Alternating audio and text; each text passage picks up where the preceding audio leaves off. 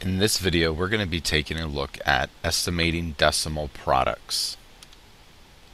Now, the goal for today, and you're going to want to write this down in your notes, is that you want to be able to round decimals to whole numbers so you can multiply. So any decimal that you see, we want rounded to a whole number whenever you're estimating. You want to make your life as simple as possible. Now, the tip for the day, and I want you to write this down in your notes, it's important to know that after rounding, there should be only one digit with value. All other numbers must be 0. Okay, so it's really important to write this down in your notes. So when we go to multiply, we're only multiplying 2 digits by each other. Okay, I want you to follow along with these 3 problems as I do them for you. Let's say, for example, we have a problem of 8 and 5/10 times 7.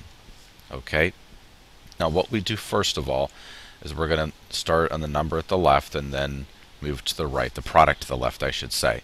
Okay, so we underline that 8. We always want to round to the largest place value.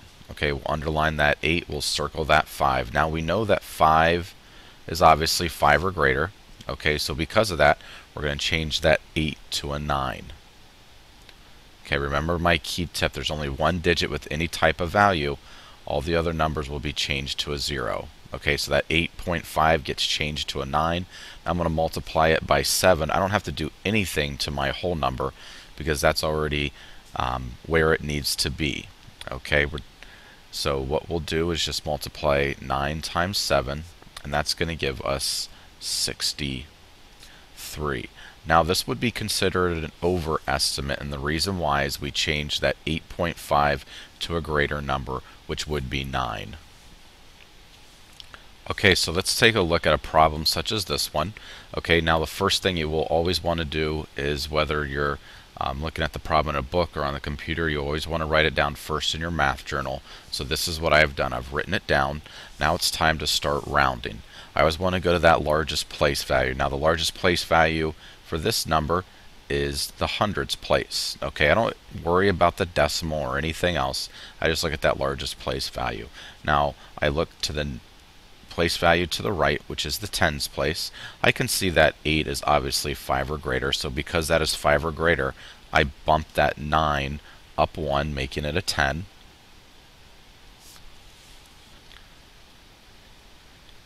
And then just remember that the only digit with value is the digit furthest to the left, so I made that 9 into a 10. Then all the rest of these digits get turned into a 0. My 8 gets turned into a 0. My 6 gets turned into a 0. Now I do not need to write 0.0 or decimal place in 0. I can just keep that number at 1,000. Okay, now I go to my next factor. I look at the place value furthest to the left, or the largest place value, and then I underline that, which would be my 2. I can see to the right of my 2 is an 8. Okay, 8 is obviously 5 or greater, so I change that 2 to a 3. And I can just leave out the rest of my factor because I don't need to write 3.00. Okay, now that I've rounded my digits, or my factors, I can multiply just like we've been doing. Okay, I find that basic fact of 1 times 3, which will be 3. And then I can tack on my 3 zeros at the end. So I multiply my basic fact, and then whatever zeros are remaining, I will tack them on at the end for a total of 3,000.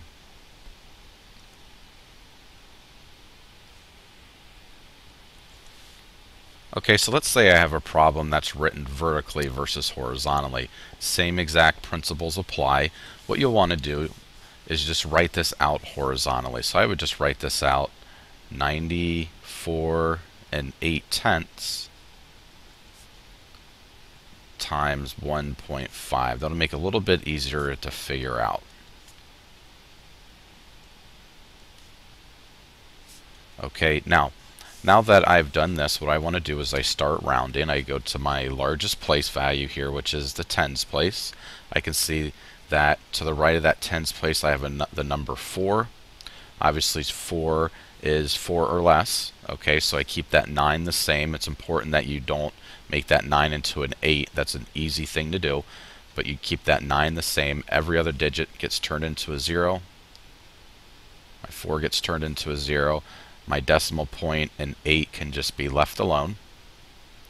Okay, because that gets turned into a 0. It doesn't have any value at all. Now I go to my 1 and 5/10. I go to my ones place, my largest place value. I look to the place value to the right, which is my 5 in the 10ths place. Okay, I see that 5 is obviously 5 or greater, so I add one more to my factor, making that 2, making that 1 into a 2. Okay, now what we do here, we just multiply our basic fact of 9 times 2. That's going to give me 18. And then we have a 0 left over, and we're going to tack that on at the end. So 94 and 8/10 times 1 and 5/10 can be rounded to 90 times 2, giving us a total of 180. Now we're going to do these next two problems together. So first of all, we will do 12 and 1/10 times 15. So the first thing we will need to do is write this out again.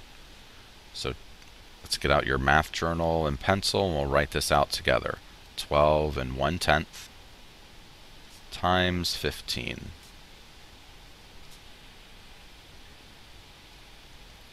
Okay, now that we have our numbers written out, we want to start rounding. We always round to the largest place value, the number that's furthest to the left.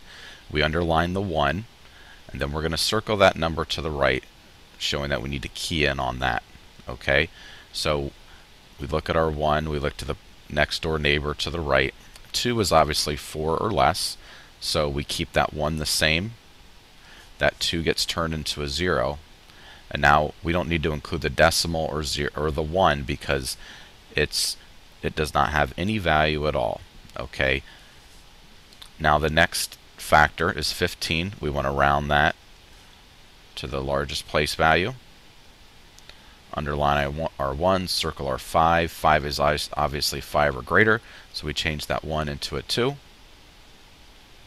And then that 5 gets turned into a 0. So we have our factors rounded to 10 times 20. Now it's time to multiply. We underline our basic fact of 1 times 2. That's pretty simple. And then after this, we have 2 zeros left over in our multiplication problem, and what we do with those 2 zeros, we want to tack those 2 zeros onto the end for a grand total of 200. Now let's take a look at the next problem. First thing we will do is write it out. We have 0 and 9/10 times 25.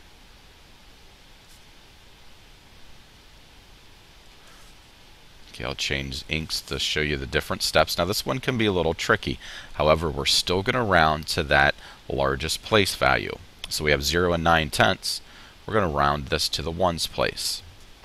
We look at that 0, and then we look at that 9, which is obviously 5 or greater. So because that 9 is 5 or greater, we're going to bump 1 up to that 0, making it a 1. Pretty simple there. Okay, now we look at our 25. We're going to round it to the tens place. So we're going to look at that 5 in the ones place. That's obviously 5 or greater, so we're going to bump 1 up to that 2, making it a 3 for 30. Okay, then we can multiply this problem out. Pretty simple. 1 times 30 is going to give me 30, but if we want to follow the steps of basic facts, 1 times 3 gives me 3. And we can tack on our 0 at the end for 30. Okay, what I want you to do now is pause this video, and I want you to work these problems out. And when you're finished working these problems out, you can press play, and I will have the answers for you. So I want you to pause the video now. Okay, so here are the answers for you.